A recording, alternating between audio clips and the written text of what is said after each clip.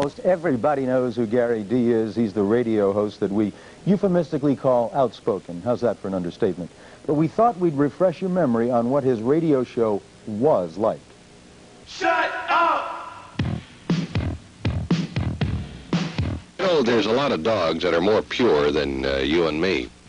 You talk too much. If someone needs to be insulted, a lot of people need this mental yank. A big blabber mouth, that's what you are. If you want talk show host, you'd be a star. That's right, old-timer. Speak up before we bury you. He said you talk too much. Oh boy, you never shut up. Shut up. It's my program. You won't... Well, who cares what you think? I said you talk too much. Oh boy, you never shut up. Now that of course was... What a loudmouth. Yeah, well, I mean, that was the old Gary Dee. But before you right now, ladies and gentlemen, is the new Gary Dee, Gary Dee Gilbert, and gray pinstripes. You've cleaned up the act? Well, you've got to sooner or later. What did you think about that? I didn't tell you that we were going to do that. Is that Gary Dee? Yes, that was Gary Dee. He was entertaining an audience. All right. That's what he was doing. I have to ask you something. We've all been reading in the newspapers about suits with Mulwright and everything else. That's settled now. Yes. Okay. Yes. So you are available to work? Darn it. Yes, I could now gainfully employ myself. Okay. Who is going to do that in this town? Well, hopefully Channel 3. You guys, by the way, compliments to you, Tom, and the 5:30 staff for the coverage yesterday of Dr. Holliday and having George Forbes and Ted Bond on. And you did a beautiful job. Well, thank you. It's a shame. You got the good question. George Forbes says, no, it's going to be business as usual, right? Yeah.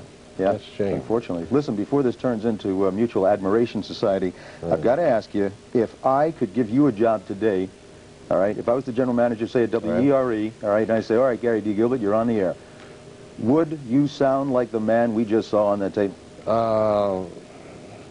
Even better, even better. Yeah, okay, what does that mean, though, better? I mean, well, what you do in talk radio, and that's what I do best, handle a phone. I don't think there's anyone in the business that can handle a telephone call any better, or more shockingly, or more entertaining than Gary Dee. Do you have to do it shockingly? Do you have to do that to people to your No, you can do it, and I'm not all shocking. I'm entertaining and satirical. I try to be. There's different levels to Gary Dee, and don't ask me who he is. He makes me a lot of money. But the main thing is there was an interesting article a while back about hiring this lady for a morning television show that she didn't have credentials in news.